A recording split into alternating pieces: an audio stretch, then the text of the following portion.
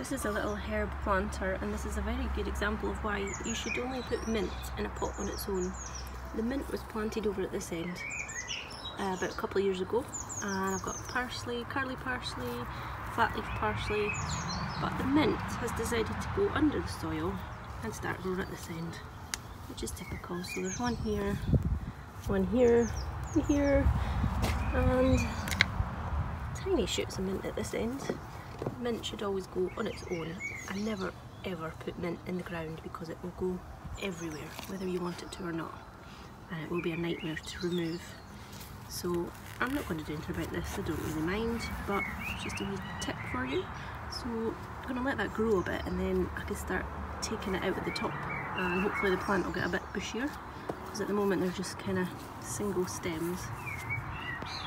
It smells nice, can't wait to use loads of chopped herbs in salads and things.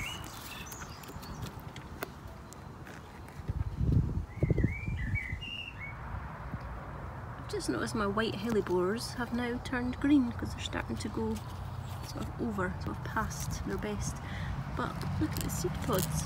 If we leave them just to dry and then to die off, we should have seeds in there. They've got really fat and plump, so I might do that as a little experiment and see if I can get seeds to plant. But they've got a really nice colour as well. They started off white, now they've gone lovely green.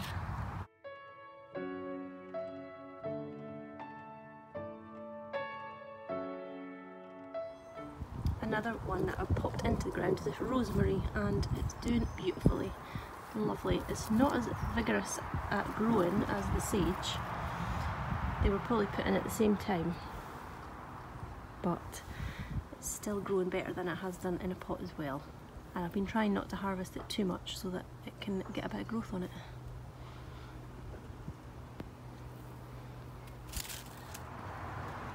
This is a really nice big sage that I planted into the ground because every one I had in pots just looked rubbish.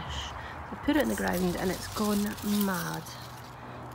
This is after a really good trim as well, and it survived the winter just fine. So it's massive, probably too big, and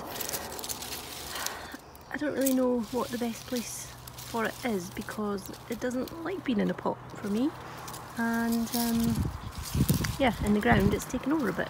But I'd rather have it big, and then I can cut off bits when I want it, I suppose. This is my strawberry bed. What started off as about strawberries up to about here has just grown over here, because every time your strawberry, what do you call that bit? The vine bit. Here we go, this is my cat. Every time a stalk, that's the word, stalk touches the soil, it will put down new roots and then it makes a new plant. So all of these are runners from these original plants, and some of them are now way over here under the sage, which is not a good position for them. So I think I'm going to dig these ones out and give this a bit of a tidy up and fill in some of the gaps, because we've got some really big gaps here, and some of the plants have sort of died off. I think they've got a bit old, so we'll fill in the gaps and then just clear up a bit of this space. Sticking it.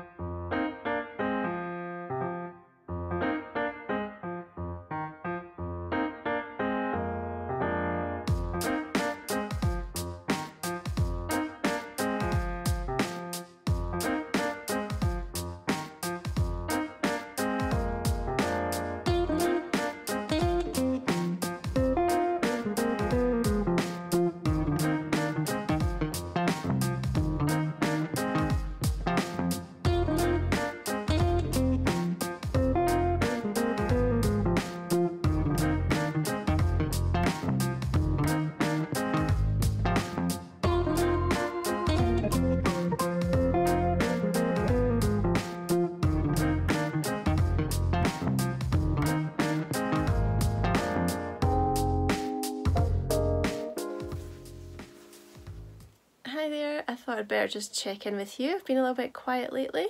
There's the reason. You could see stacks of boxes on my desk. The afternoon tea mystery boxes are shipping, yay, they're finished. I managed to ship the first lot on Saturday, took a big pile to the post office and they're off. They were mainly the larger boxes for overseas. I've still got some more overseas ones here, so if you haven't had a shipping notification yet, don't worry. I'm going to finish packaging these up. They just need to get taped shut. And yeah, I think they're ready to go. So I'm going to fill up my huge bag with as many as I can carry, and we're going to pop round to the post office shortly. I don't know if you can see, loads there.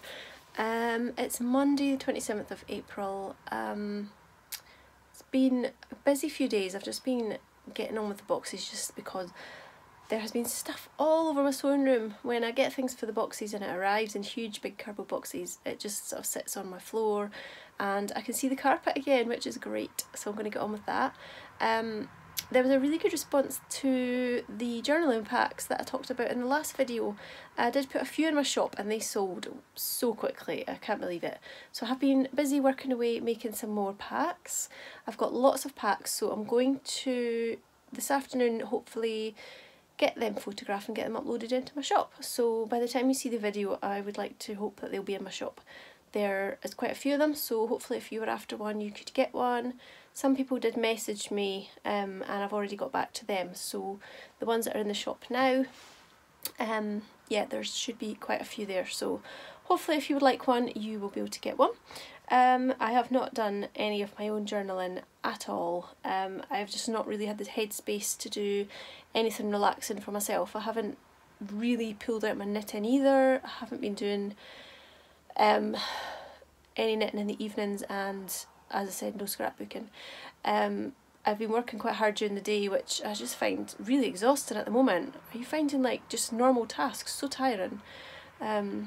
So by the time evening comes I am exhausted, and then there have been a couple of nights where I've kind of worked in the evening a little bit as well, just to sort of feel like I'm getting something done, because we have been having very relaxed days here. It seems to work a bit better that way, and then nobody's getting stressed and upset. School was back last week, I think. See, this is how relaxed I'm being about it, I don't even know. But we have looked at doing some schoolwork this morning, so we're going to get some things set up so that we can keep on top of a few things. Yeah, so hopefully once these boxes are out I will have the headspace again to think about making some project bags for the shop. I would really like to do that. So I might think about that this week. That would be exciting. It's been so good that the weather's been so nice. I've got so much done in the garden and things are really coming on. Here in the UK, you have probably heard we're due some rain. It's all over Instagram. Every other picture on my feed is someone telling us we're getting rain.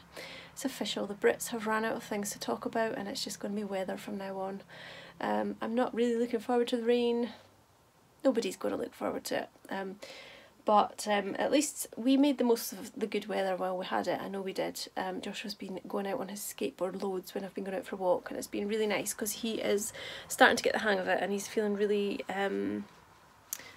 really like proud of himself. So I think he's going to bring it with him when we go to the post office, so I might get a wee bit of footage of him on his skateboard. That would be really nice. So I think I'm going to head out now while it's still dry. I was sitting out at lunchtime and did feel a few spots of rain, which was really unusual. We have not had rain for ages. But yeah, I've got lots of footage of the garden, so I'll pop that in.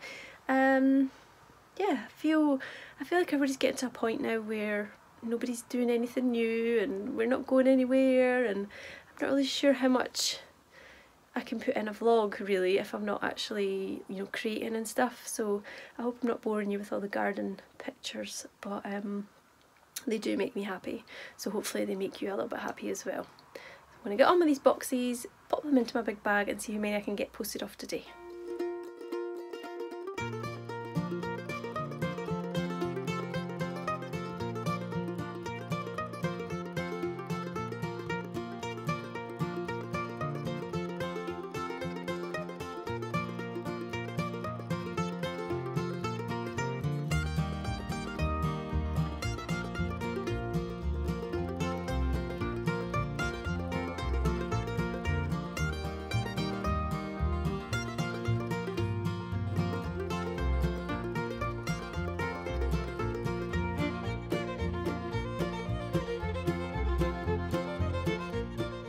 post office run is done. We got soaked. There was a bit of a downpour. It was really strange because it was sunny the whole time. I think we managed to spot a rainbow in the distance. The road kept steaming as well from all the rain. It was really funny. I tried to film a bit of video of the steam coming off the road. I'm not sure if it worked or not. If it worked, I will have put it in. So I just have one more trip to the post office to do to get the rest of the boxes posted out. I will do that tomorrow and get them all out. So now, as I said, I'm going to take some pictures of the envelopes and the journaling packs that I've got made. I got an order from the works, so I might just show you what I got. I got some really beautiful papers in there, some of which I have used already to make some of these envelopes, but I'll get a bit of a video of the packs that I got. They are so pretty.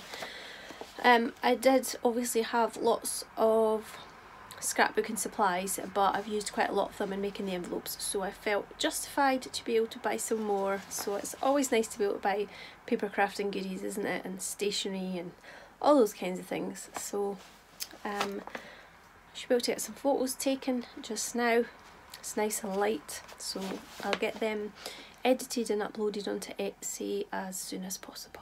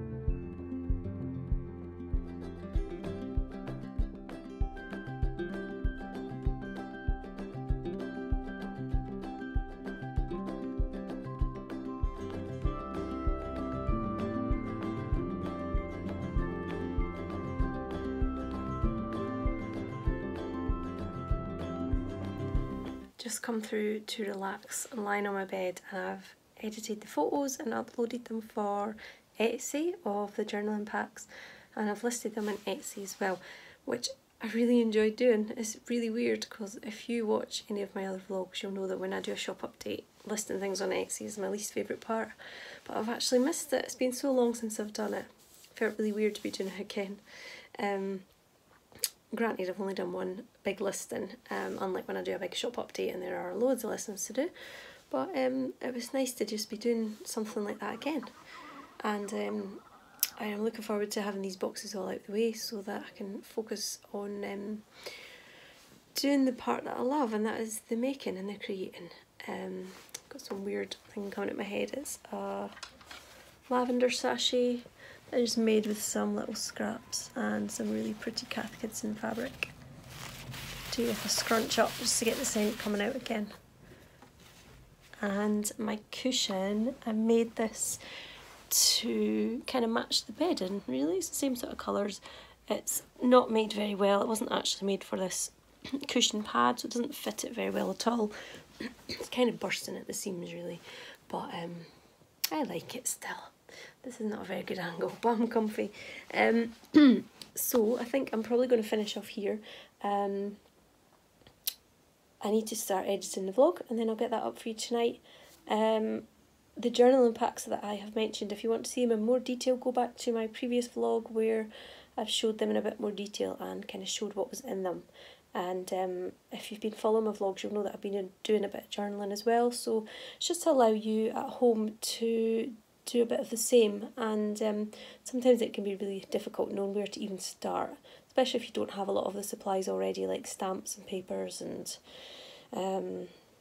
inks and whatever. So I've just put together these little packs just to get you started, and you can add in your own photos, or if you're doing like a diary with, you know, writing in it, you can add them to that, or you can just use them on their own really. But this is a perfect time to kind of do a craft like this. I know a lot of people are doing coronavirus lockdown journals and stuff, so it'd be really nice to add in some pretty elements. And also the garden's coming alive right now as well, so the packs are spring and garden themed, so there's lots of lovely floral things in there that you can use to embellish your pages and your photos. Okay, I will go now and I will see you soon. Bye bye.